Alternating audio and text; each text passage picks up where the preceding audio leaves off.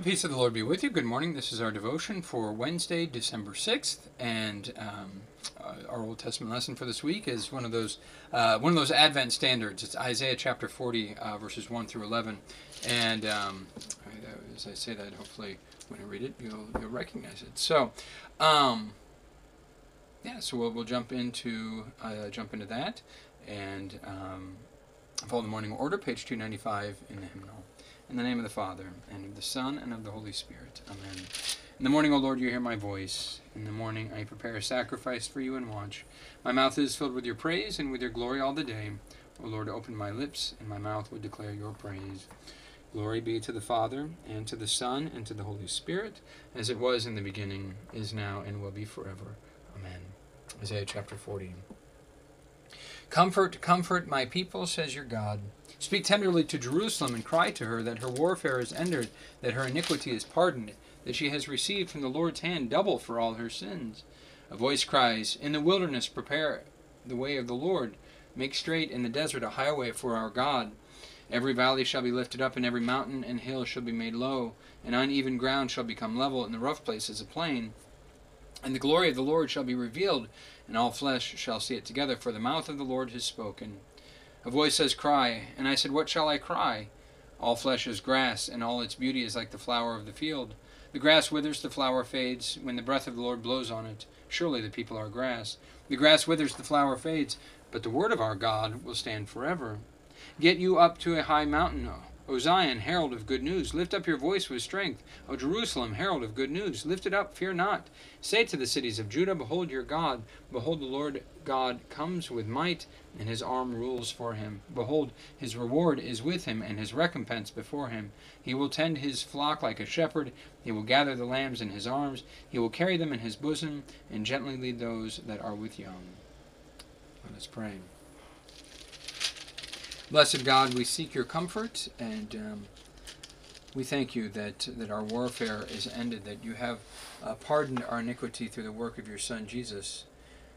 We pray that you would bless us to prepare your way, that you would prepare your way in our hearts, and we would speak of that in the world, in the desert of our world, that every valley would be lifted up, and mountain and hill be made low, that your glory would be revealed, that all flesh would see it, and would see it because your mouth has spoken. We pray that you would grant us to recognize that all flesh is grass, and its beauty is like the flower of the field, that knowing that the grass withers and the flower fades, but your word stands forever. Grant us strength and confidence to be heralds of your good news, to lift up our voices with strength, to be heralds who speak not in fear, that people would behold you, that they would behold how you come with might, and your arm rules in all things, that your reward is with you, and your recompense before you, that you will tend to your flock like a shepherd, gathering your lambs into arms. Bless us, that we would be those lambs, carried in your bosom, gently led by you to your eternal kingdom, as you live and reign, one God, Father, Son, and Holy Spirit, now and forever. Amen. All right, so we've got kind of four sections here. You know, a lot of times I say, well, I got 2 sections, 3 sections. We actually kind of have 4 here. So the first section is that call to speak comfort, and that's one of the I think one of the joyful passages of this season. Comfort my people. As we live in the midst of the hardship of sin and sorrow and suffering, there is comfort, right? Even as we get mad at our own sin, there is comfort, right? So speak tenderly to Jerusalem, and cry to her that her warfare is ended and her iniquity pardoned. Right? That's the comfort we have, that our iniquity is pardoned. Our warfare, our conflict with God is overcome, and we have that mercy. I think as I've done this devotion on this before, I think I looked this up before as well, but it says receive double for all our sins.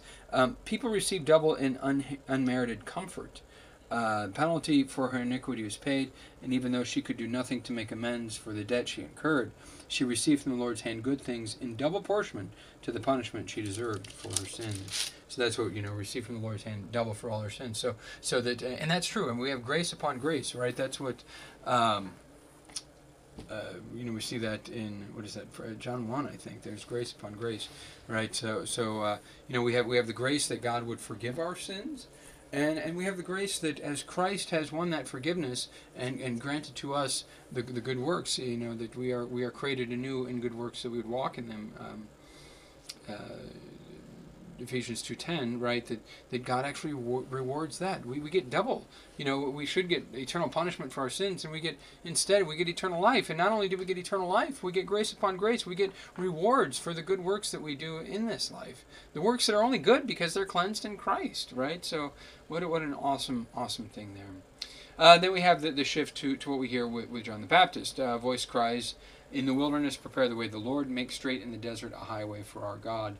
And then this is what that looks like. Every valley is lifted up, every mountain be made low. If you think about trying to travel, if you ever go out west or go to the Appalachians in the east, you're going up the mountains. And of course, the way you go up the mountains, you try to go in the spot that's the lowest. You go in the valleys, so you go through the passes, right? And but you're still going up and down, right? Well, this is you think about how much easier it is to drive across the middle of Illinois. It's flat there. But that's what the desire is for the Lord. That that His way would be made straight in our hearts. That we wouldn't put up the roadblocks and the obstacles and the stumbling blocks against Him, but we would, in repentance, that path would be straightened, right? And all His glory would be revealed. That all flesh would see it together, for the mouth of the Lord has spoken. And I've got a note here, John 1:14, right? The Word became flesh, the Word being Christ. The Word became flesh and dwelt among us. The glory revealed as from the Son of the only Father, or as the only Son of the Father. Excuse me. So that we have this grace and this glory revealed, and in a sense revealed. In Christ, in His coming, in the humility of Him born in the stable, and in the humility of the cross, and in the promise of the resurrection. Let's look at John 1:14 here. And the Word became flesh and dwelt among us, and we have seen His glory, glory as of the only Son from the Father, full of grace and truth. Right. So there's that glory. And then a voice says, "Cry." And what shall I cry? All flesh is grass, and all its beauty is like the flower of the field. The grass withers, the flower fades, when the breath of the Lord blows on it. Surely the people are grass. The grass withers, and the flower fades. This reminder that our flesh is mortal. It's going to die. It's going to rot, right? And in Christ there is the resurrection for that, right? And that's what our hope is in. Because if we're standing on our own, it's not going to happen. But the Word stands forever, so we rest on that Word. As I referenced, I think it was yesterday. Heaven and earth will pass away, but my Word will not pass away. Right? We rest on that Word. Get you up to a high mountain, O Zion, herald of good news. Lift up your voice with strength, O Jerusalem, herald of good news. Lift it up, fear not. Say to the cities of Judah, behold your God. Behold, the Lord comes with might. His arm rules for him. Behold, His reward is with Him, and His recompense before Him. This heralding of God's coming in might, and of course that might is masked in weakness, but in that weakness He overcomes sin, death, and the devil, and there's this ruling that He does in this recompense. So in that recompense, in that care, He will, as it says, tend His flock like a shepherd, gather the lambs in His arms, carry them into His bosom, and gently lead those who are with young. That God is our good shepherd. Christ is our good shepherd. In Him we shall not want. Right? In Him we are cared for. In His arms we are covered and provided for in all things, and loved. Comfort in that love. Comfort as we look to Christ's coming. Right? Thanks be to God. Amen. We continue with the Apostles' Creed.